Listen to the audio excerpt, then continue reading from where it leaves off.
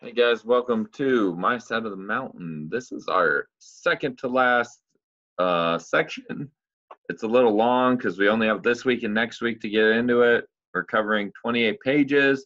I'll try to read as fast as I can. We'll try to limit the time of this video, so stick with me here. Follow along if you can. Page 120. If you remember, Bando has come to visit Sam in the mountain unexpectedly on Christmas. Okay, and that's where we left off. Sam and Bando had just met up on Christmas Eve, I believe. "You've been living well," he said. He looked closely at my face. "But you're going to need a shave in a year or two."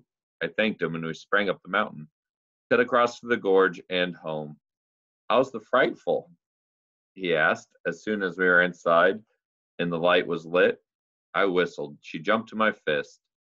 He got bold and stroked her. "In the jam?" he asked. "Excellent, except the crocks are absorbent and are sopping up all the juice." "Well, I bought you some more sugar. We'll try next year." "Merry Christmas, Thoreau," he shouted and looked about the room. "I see you've been busy. A blanket, new clothes, an ingenious fireplace with a real chimney. And say, you have silverware." Picked up the forks I had carved. "We ate smoked fish for dinner with boiled dogtooth violet bulbs. Walnuts dipped in jam were dessert." Bando was pleased with the jam. When we were done, Bando stretched out on my bed. He propped his feet up and lit his pipe. "And now I have something to show you," he said. He reached in his coat pocket and took out a newspaper clipping. It was from a New York paper, and it read, "Wild boy suspected living off deer and nuts in wilderness of Catskills." I looked at Bando and leaned over to read the headline myself. "Have you been talking?" I asked. "Me? Don't be ridiculous. You have had several visitors other than me." "The fire warden, the old lady?" I cried out. "Now, Thoreau, this could only be a rumor. Just because it is in print doesn't mean it's true. Before you get excited, sit still and listen." He read, "Resident of Delhi in the Catskill Mountains report that a wild boy who lives off deer and nuts is hiding out in the mountains. Several hunters stated that this boy stole deer from them during hunting season." "I did not," I shouted. "I only took the ones they had wounded and couldn't find." "Well, that's what they told their wives when they came home without their deer. Anyways, listen to this. This wild boy has been seen from time to time by Catskill residents, some of whom believe he is crazy." "Well, that's a terrible thing to say." "Just awful," he stated. "Any normal red-blooded American boy wants to live in a treehouse and trap his own food.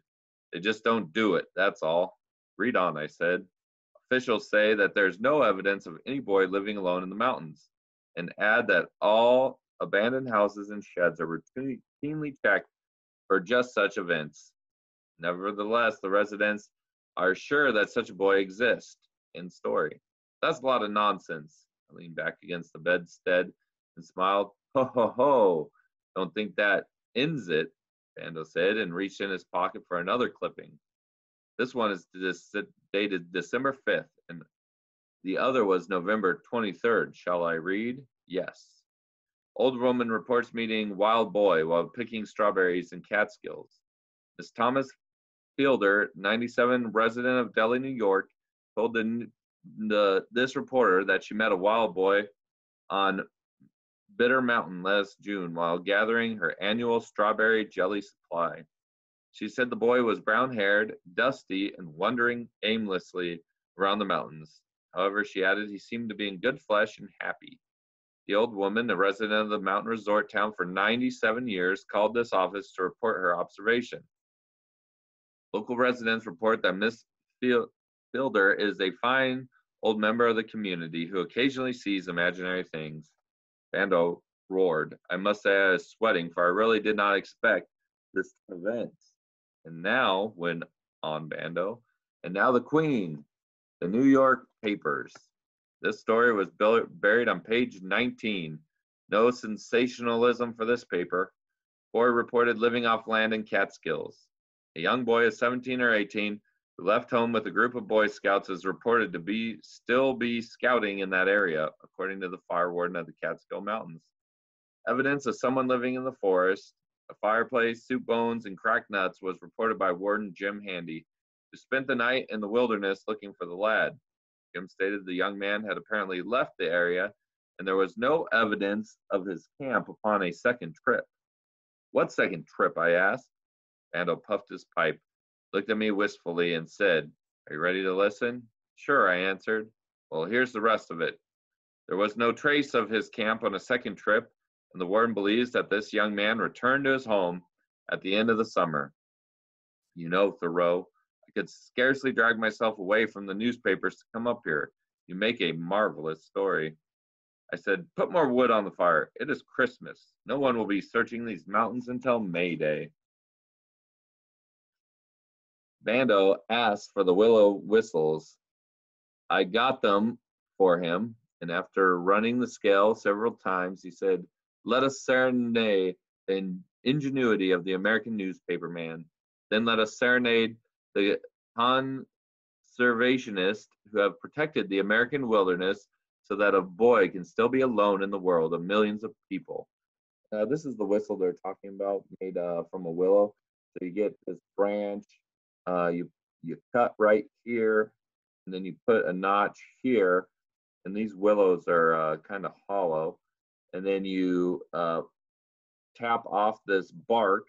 You see the bark comes off, and then you cut this part off with a knife, and then you slide that back on. It kind of becomes like a slide whistle.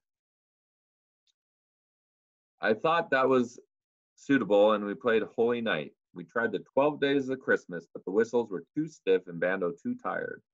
"Thoreau, my body needs rest. Let's give up," he said. Too bad starts. I banked the fire and blew out the candle and slept in my clothes. It was Christmas when we awoke. Breakfast was light acorn pancakes, jam, and sassafras tea. Bando went for a walk. I lit the fire in the fireplace and spent the morning creating a feast from the wilderness. I gave Bando his presents when he returned. He liked them. He was really pleased. I could tell by his eyebrows. They went up and down, in and out. Furthermore, I know he liked the presents because he wore them. The onion soup was about to be served when I heard a voice shouting in the distance, "I know you are there! I know you are there! Where are you?" "Dad?" I screamed and dove right through the door. Onto my stomach. I all but fell down the mountain shouting, "Dad! Dad, where are you?" I found him resting in a snowdrift looking at the cardinal pair that lived near the stream.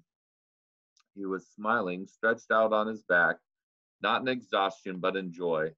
"Merry Christmas!" he whooped. I ran towards him.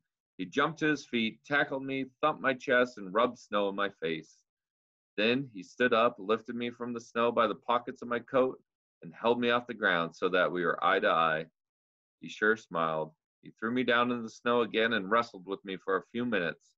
Our formal greeting done, we strode up the mountain. "Well, son," he began, "I've been reading about you in the newspaper, and I can no longer resist the temptation to visit you. I still can't believe you did it." His arm went around me. He looked real good, and I was overjoyed to see him. "How did you find me?" I asked eagerly. "I went to Miss Fielder, and she told me which mountain. At the stream, I found your raft and ice fishing holes. Then I looked for trails and footsteps. When I thought it was getting warm, I hollered. Am I that easy to find?" You didn't have to answer, and I probably have frozen in the snow. He was pleased and not angry at all at me at all. He said again, "I just didn't think you'd do it. I was sure you'd be back the next day. When you weren't, I bet on the next week, then the next month. How's it going?" "Oh, it's wonderful life, Dad." When we walked into the tree, Bando was putting the final touches on the venison steak. "Dad, this is my friend, Professor Bando. He's a teacher. He got lost one day last summer and stumbled onto my camp. He liked it so well that he came back for Christmas. Bando, meet my father." Bando turned the steak on the spit, rose, and shook my father's hand.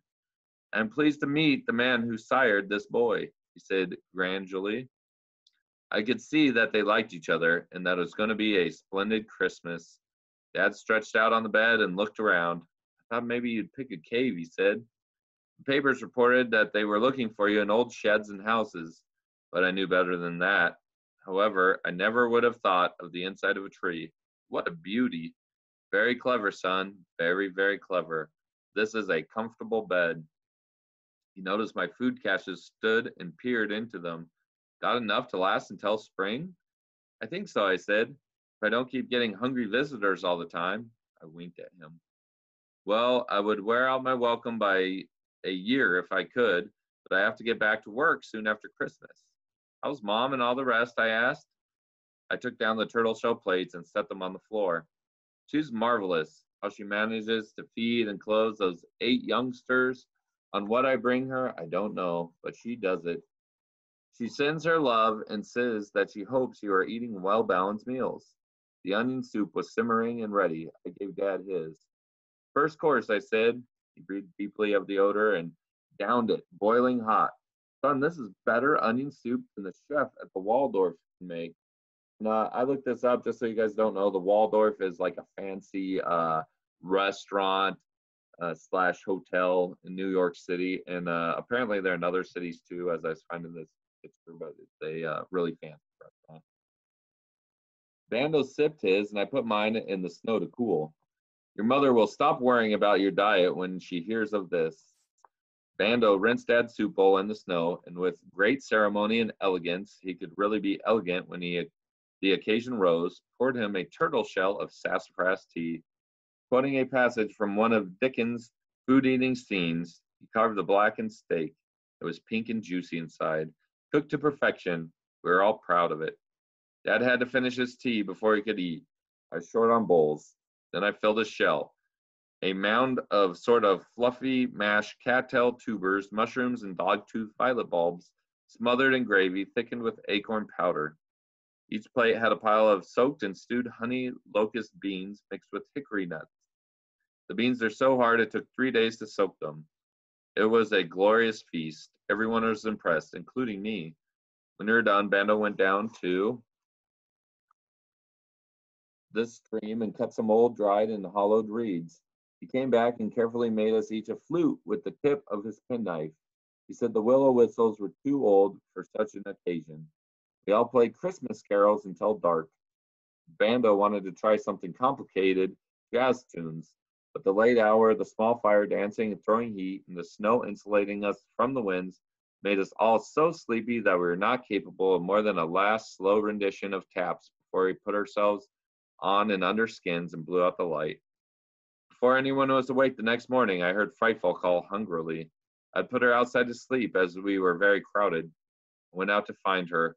The Christmas dinner had been a big piece of venison, but the night air had enlarged her appetite. I called her to my fist and we went in the meadow to wrestle up breakfast for our guest. She wasn't about to go after a rabbit, but I thought that wasn't proper fare for a post-Christmas breakfast. So we went to the stream. Frightful caught herself a pheasant while I kicked a hole in the ice and did a little ice fishing. Caught about 6 trout and whistled Frightful to my hand. We returned to the hemlock. Dad and Bando were still asleep with their feet in each other's faces, but both looking very content. I built the fire and was cooking the fish and making pancakes when Dad shot out of bed. Wild boy, he shouted. What a sanguine smell. What a purposeful fire. Breakfast in a tree. Son, I toil from sunup to sundown, and never have I lived so well. I served him. He choked a bit on the acorn pancakes. They are a little flat and hard, but Bando got out some of his blueberry jam and smothered the pancakes with an enormous portion. Dad went through the motion of eating this. The fish, however, he enjoyed, and he asked for more. We drank sassafras tea, sweetened with some of the sugar Bando had brought me, rubbed our turtle shells clean in the snow, and went out into the forest. Dad had not met Frightful. When she winged down from out of the hemlock, he ducked and flattened in the snow, shouting, "Blast off!" He was very cool towards Frightful until he learned that she was the best provider he had ever had in our family. And then he continually praised her beauty and admired her talents. He even tried to pet her, but Frightful was not to be won. She snagged him with her talons. They stayed away from each other for the rest of Dad's visit, although Dad never ceased to admire her from a safe distance. Bando had to leave 2 or 3 days after Christmas. He had some papers to grade, and he started off reluctantly one morning, looking very unhappy about the way of life he had chosen. He shook hands all around and then turned to me and said, "I'll save all the newspaper clippings for you, and if the reporters start getting too hot on your trail, I'll call the New York paper and give them a bum steer." I could see he rather liked the idea and departed a little happier. Dad lingered on for a few more days, ice fishing, setting my traps and snares, and husking walnuts. He whittled some cooking spoons and forks. On New Year's Day, he announced that he must go. "I told your mother I'd only stay for Christmas. It's a good thing she knows me, or she might be worried." "She won't send the police out to look for you?" I asked hurriedly. "Could she think you never found me?" "Oh, I told her I'd call her Christmas night if I didn't." He poked around for another hour or two, trying to decide just how to leave. Finally, he started down the mountain. He had hardly gone 100 feet before he was back. "I've decided to leave by another route. Somebody might backtrack me and find you, and that would be too bad." He came over to me, put his hand on my shoulder. "You've done very well, Sam." He grinned and walked off towards the gorge. I watched him bound from rock to rock. He waved from the top of the large rock and leaped into the air. That was the last I saw of Dad for a long time. In which I have a good look at winter, find spring in the snow. With Christmas over, the winter became serious. The snows deepened, the wind blew, the temperature dropped until the air snapped and talked. Never had humanity seemed so far away as it did in those cold, still months of January, February, and March. I wandered the snowy crags, listening to the language of the birds by day and to the noise of the weather by night. The wind howled, the snow avalanche, and the air creaked. I slept, ate, played my reed whistle, and talked to frightful. To be relaxed, warm, and part of the winter wilderness and an unforgettable experience. I was in excellent condition. Not a cold, not a sniffle, not a moment of fatigue. Enjoyed the feeling that I could eat, sleep, and be warm and out with the storms that blasted the mountains and the sub-zero temperatures that numbed them. It snowed on.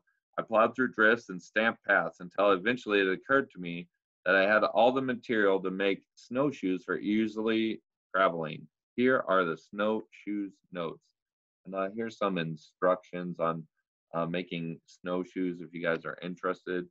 So basically, you kind of just get two sticks. You make a part here in the middle to snap your feet into, and then you can use rope, or he probably used like leather straps to weave it around. And here's an even easier one. This is just out of branches down here. I made slats of ash saplings, whittling them thin enough to bow. I soaked them in water to make them bend more easily, looped the two ends together, and wound them with hide. With my penknife, I made holes an inch apart all around the loop. I strung deer hide crisscrossing through the loops. I made a loop of hide to hold my toe and straps to tie the shoes on. When I first walked in these shoes, I tripped on my toes and fell, but by the end of the first day, I could walk from the tree to the gorge in half the time. I live close to the weather. It is surprising how you watch it when you live in it. Not a cloud passed unnoticed, not a wind blew untested. I knew the moods of the storms, where they came from, their shapes and colors. When the sun shone, I took Frightful to the meadow, and we slid down the mountain on the snapping turtle shell sled. She really didn't care much for this. When the wind changed and the air smelled like snow, I'd stay in my tree because I'd gotten lost in a blizzard one afternoon and had to hole up in a rock ledge until I could see where I was going. That day the winds were so strong I could not push against them, so I crawled under the ledge. For hours I wondered if I would be able to dig out when the storm blew on. Fortunately, I only had to push through about a foot of snow. However, that taught me to stay home when the air said snow. Now that I was afraid of being caught far from home in a storm, for I could find food and shelter and make a fire anywhere, but I had become as attached to my hemlock house as a brooding bird to her nest. Caught out in the storm and weather, I had an urgent desire to return to my tree, even as the barren weasel returned to his den and the deer to their copse. We had our little patch in the wilderness. We all fought to return there. And copse is a weird word. So a deer copse is like when you are hiking in the forest, deers will make these beds. They'll like press down the vegetation, either the grass or the bushes, and you can really tell that something has been sleeping there. It kind of looks almost like a mattress. I usually came home at night with my nuthatch that roosted in a nearby sapling. And remember, the nuthatch is that little bird. I knew it was late if I tapped the tree and he came out. Sometimes when the weather was icy and miserable, I'd hear him high in his tree near the edge of the meadow, yanking and yanking and flicking his tail. And when I would see him wing to bed early, I considered him a pretty good barometer. And if we went to his tree early, I went to mine early too. When you don't have a newspaper or radio to give you weather bulletins, watch the birds and animals. They can tell when a storm is coming, called the nuthatch barometer. And when he hold up, I hold up, lit my light, and sat by my fire, whittling or learning new tunes on my reed whistle. I was now really into the teeth of winter and quite fascinated by its activity. There's no such thing as a still winter night. Not only are many animals running around in the creaking cold, but the trees cry out and limbs snap and fall to the ground, gets caught in a ravine and screams until it dies. One noisy night, I put this down. This is a barometer. It's a thing that detects the weather, the high and low pressure. And if it's a high pressure, I looked up what it did too. If it's high pressure, you can expect clear skies and cool temperatures. If it's low pressure, you can expect the other thing. So this is a barometer.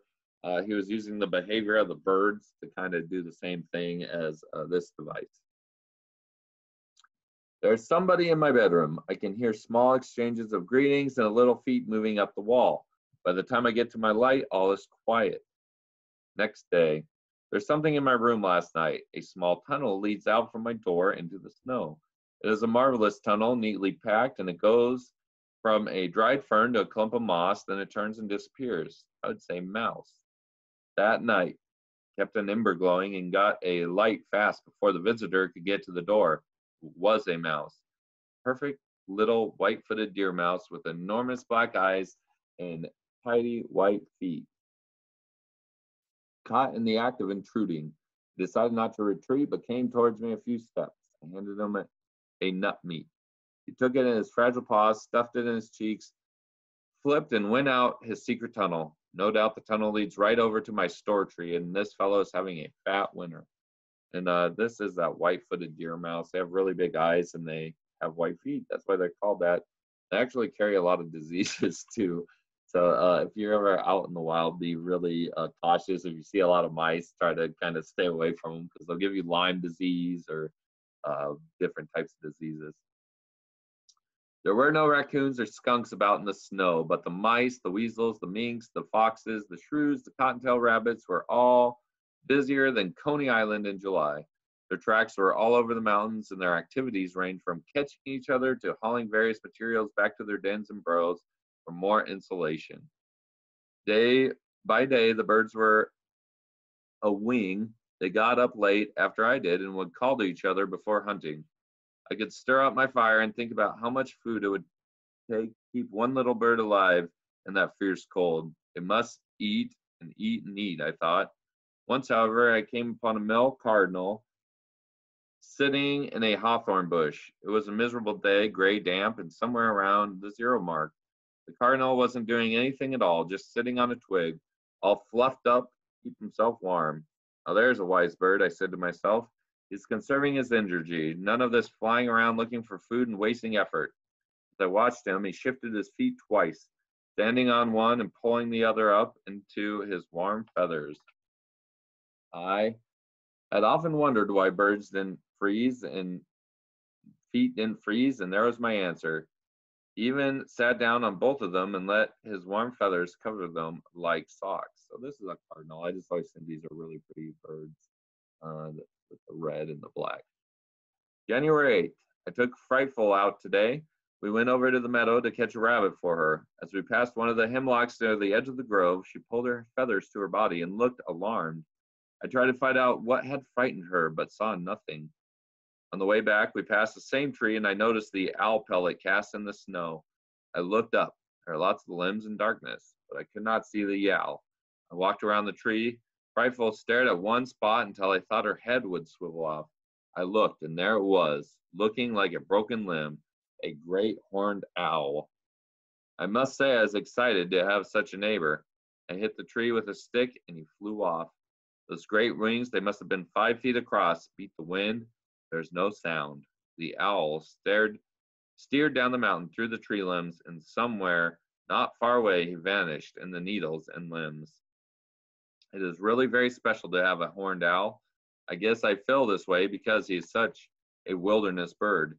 He needs lots of forest and big trees, and so his presence means that the Gribley farm is in a beautiful place indeed. Great horned owls have these horns on their head. If you see an owl with these horns, they are a great horned owl. They are, like he said, they only live deep, deep in the woods, so they're pretty rare to see a great horned owl. They're really big. They're probably stand 3 feet high, and they have about 5 feet wingspan. One week in weather gave a little to the sun, and snow melted, and limbs dumped their loads and popped into the air. I thought I'd try to make an igloo. I was cutting big blocks of snow and putting them in a circle. Rifle was dozing with her face in the sun, and the tree sparrows were raiding the hemlock cones. I worked and hummed and did not notice the gray sheet of cloud that was sneaking up the mountain from the northwest, cover the sun suddenly. I realized the air was damp enough to rain. It could stay as warm as a bug if I didn't get wet. So I looked at the drab mess in the sky, whistled for Frightful, and started back to the tree. We holed up just as Barometer was yanking his way home.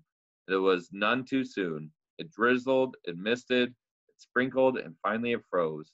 The deer-hide door grew stiff with ice as darkness came, and it rattled like a piece of tin when the wind hit it. I made a fire. The tree room warmed, and I puttered around with a concoction I call possum soup, a meal of frozen possum stewed with lichens, snakeweeds, and lousewort. It is a different sort of dish, of course. What I really like about it are the names of all the plants and the name possum. I fooled for an hour or so brewing this dish, adding this and that, when I heard the mouse in his tunnel. I realized he was making an awful fuss and decided it was because he was trying to gnaw through ice to get in. I decided to help him. Rifle was on our post, and I wanted to see the mouse's face when he found he was in a den with a falcon. I pushed the deerskin door. It wouldn't budge. I kicked it. It gave a little cracking like china. And I realized that it was going to be iced in if I didn't keep the door open. I finally got it open. There must have been an inch and a half of ice on it. The mouse, needless to say, was gone. I ate my supper and reminded myself to awaken and open the door off and on during the night. I put more wood on the fire as it was damp in spite of the flames, and went to bed in my underwear and suit. I woke twice and kicked open the door. When I fell into a sound sleep that lasted hours beyond my usual rising time, I overslept. I discovered because I was in a block of ice, and none of the morning sounds of the forest penetrated my glass house to awaken me. The first thing I did was try to open the door. I chipped and kicked and managed to get my head out and see what had happened. I was sealed in. Now I have seen ice storms, and I know they can be shiny and glassy and treacherous, but this was something else. There were sheets of ice binding the aspens to earth and cementing the tops of the hemlocks and arches. It was inches thick. Frightful winged out of the door and flew to a limb where she tried to perch. She slipped, dropped to the ground, and skidded on her wings and under coverts to a low spot where she finally stopped. She tried to get to her feet, slipped, lost her balance, and spread her wings. She finally flapped into the air and hovered there until she could locate a decent perch. She found one closest again to the bowl of the hemlock. It was ice-free. So these ice storms come in and they get so icy that they just encase these trees in ice, and they actually start to snap the ice. So all these were tree branches and stuff that got snowed in, and I think down here was like a river or a lake or something. But these were all the trees that are now covered in ice from this picture. I laughed at her, and then I came out of it and took a step. I landed with an explosion on my seat. The jolt splintered the ice and sent glass-covered limbs clattering to earth like a shot full of shattering crystal. As I sat there, and I didn't dare to move because I might get hurt, I heard an enormous explosion. It was followed by splintering and clattering and smashing. A maple at the edge of the meadow had literally blown up. I feared now for my tree. The ice was too heavy to bear. While down, I chipped the deer flap clean and sort of swam back into my tree, listening to trees exploding all over the mountain. It was a fearful and dreadful sound. I lit a fire, ate smoked fish and dried apples, and went out again. I must say I toyed with the idea of making ice skates. However, I saw the iron wagon axle iced against a tree and crawled to it. I de-iced it with the butt of my axe and used it for a cane. I would stab it into the ground an inch along. Fell a couple of times, but not as hard as the first time. Frightful saw me start off through the woods, where I had to see this winter display, and she winged to my shoulder, glad for a good perch. At the meadow, I looked hopefully for the sun, but it didn't have a chance. The sky was as thick as an Indian bean soup. Out in the open, I watched one tree after another splinter and break under the ice, and the glass sparks that shot into the air, and the thunder that the ice made as it shattered were something to remember. At noon, not a drip had fallen. The ice was as tight as it had been at dawn. I heard no nut aches. The chickadees called once, but were silent again. There was an explosion near my spring. A hemlock had gone. Frightful and I crept back to the tree. I decided that if my house was going to shatter, I'd just as soon be in it. Inside, I threw sticks to Frightful, and she caught them in her talons. This is a game we play when we are tense and bored. Night came, and the ice still lay in sheets. We slept to the occasional boom of breaking trees, although the explosions were not as frequent. Apparently, the most rotted and oldest trees had collapsed first. The rest were more resilient, and unless a wind came up, I figured the damage was over. At midnight, a wind came up. It awakened me, for the screech of the ice limbs rubbing each other and the snapping of the ice were like the sounds of a madhouse. I listened, decided there was nothing I could do, buried my head under the deerskin, and went back to sleep. Around 6 or 7, I heard Barometer, the nuthatch. He yanked as he went food hunting through the hemlock grove. I jumped and looked out. The sun had come through, and the forest sparkled and shone in cruel splendor. That day I heard the drip, drip begin, and by evening some of the trees had dumped their loads and were slowly lifting themselves to their feet, so to speak. The aspens, the birch trees, however, were still bent like Indian bows. 3 days later, the forest arose, the ice melted, and for about a day or two had warm, glorious weather. The mountain was a mess. Broken trees, fallen limbs were everywhere. I felt badly about the ruins until I thought that this had been happening to the mountain for thousands of years, and that the trees were still there, as were the animals and birds. The birds were starved, and many had died. I found their cold little bodies under bushes, and one stiff chickadee in a cavity. Its foot was drawn into its feathers. Its feathers were fluffed. Frightful ate old frozen muskrats during those days. We couldn't kick up a rabbit or even a mouse. They were in the snow under the ice, waiting it out. I suppose the mice went right on tunneling to the grasses and the mosses and had no trouble staying alive. But I did wonder how the barren weasel was doing. I needn't have. Here are some notes about him. Should not have worried about the barren weasel. He appeared after the ice storm, looking sleek and pleased with himself. I think he dined royally on the many dying animals and birds. And in the event, he was full of pep and ran up to the hemlock to chase Frightful off her perch. That Baron. It's a good thing I don't have to tie Frightful much anymore, or he would certainly try to kill her. He still attacks me more for the fun of being sent sprawling into the snow than for food, for he hasn't put his teeth in my trousers for months. January was a fierce month. After the ice storm came, more snow. The mountaintop was never free of it. The gorge was blocked. Only on the warmest days could I hear deep under the ice the trickle of water seeping over the falls. I still had food, but it was getting low. All the fresh frozen venison was gone, and most of the bulbs and tubers. I longed for just a simple dandelion green. Towards the end of January, I began to feel tired, and my elbows and knees were a little stiff. This worried me. I figured it was due to some vitamin I wasn't getting, but I couldn't remember which vitamin it was, or even where I could find it if I couldn't remember it. One morning, my nose bled. It frightened me a bit, and I wondered if I shouldn't hike to the library and read the material on vitamins. It didn't last long, however, so I figured it wasn't too serious. I decided I'd live until the greens came to the land, for I was of the opinion that since I had nothing green for months, that was probably the trouble. On the same day, Frightful caught a rabbit in the meadow. As I cleaned it, the liver suddenly looked so tempting that I could hardly wait to prepare it. For the next week, I craved liver and ate all I could get. The tiredness ended, the bones stopped aching, and I had no more nosebleeds. Hunger is a funny thing. It has a kind of intelligence all its own. I ate liver almost every day until the first plants emerged, and I never had any more trouble. I've looked up vitamins since. I'm not surprised to find that the liver is rich in vitamin C. So are citrus fruits and green vegetables, the foods I lack.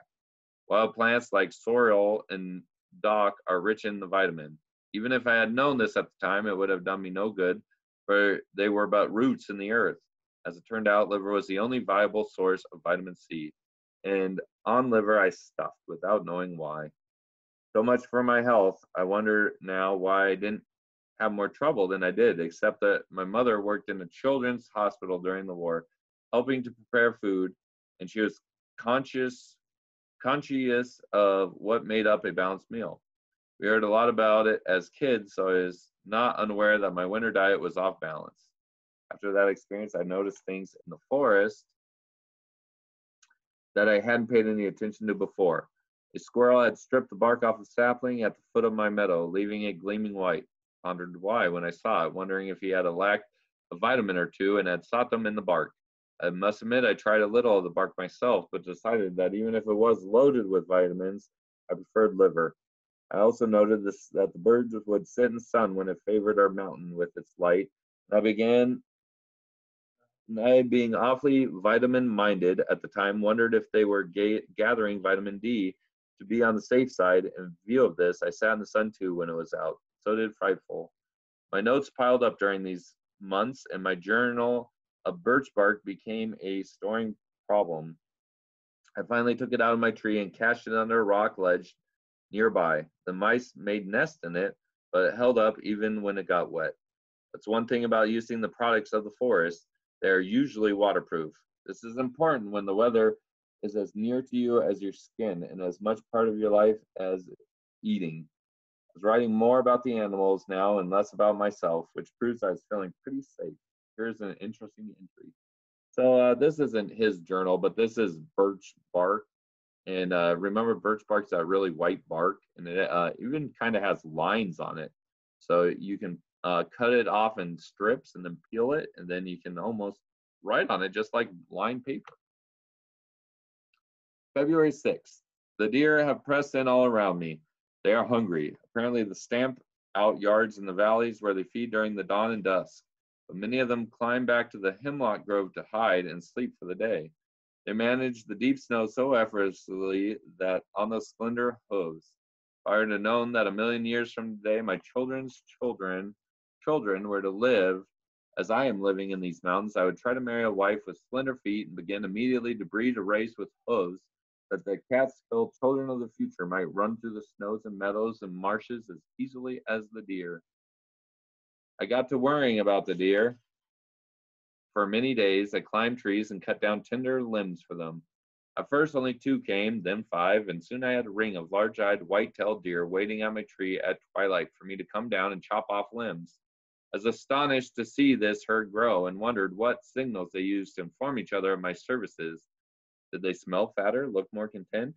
Somehow they were able to tell their friends that there was a free lunch on my side of the mountain, and more arrived. One evening, there were so many deer that I decided to chop limbs on the other side of the meadow. They were cutting up the snow and tearing up the ground around my tree with their pawing. 3 nights later, they all disappeared. Not one deer came for limbs. I looked down the valley and in the dim light could see the open earth on the land below. The deer could forage again. Spring was coming to the land. My heart beat faster. I think I was trembling. The valley also blurred.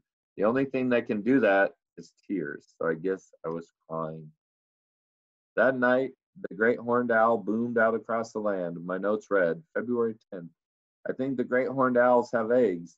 The mountain is white, the wind blows, the snow is hard packed, but spring is beginning in their hollow maples. I will climb it tomorrow, February 12th. Yes, yes, yes, it is spring in the maple. Two great horned owl eggs lie in the cold snow-rimmed cavity in the broken top of the tree. They were warm to my touch. Eggs in the snow. Now isn't that wonderful? I didn't stay long, for it is bitter weather, and I wanted the female to return immediately. I climbed down, and as I ran off towards my tree, I saw her drift on those muffed wings of the owl through the limbs and branches as she went back to her work. I crawled through the tunnel in my ice that leads to my tree now, the wind beating at my back. I spent the evening whittling and thinking about the owl high in the forest with the first new life of the spring. And so, with the disappearance of the deer, the hoot of the owl, the cold land began to create new life. Spring is terribly exciting when you're living right in it. I was hungry for green vegetables that night as I went off to sleep. I thought about the pokeweeds, the dandelions, the spring beauties that'd soon be pressing up from the earth. And with that, we are finally done. Only one more section left, guys. Sorry for the time. Good job making it through to the end if you did. And I will see you guys next time.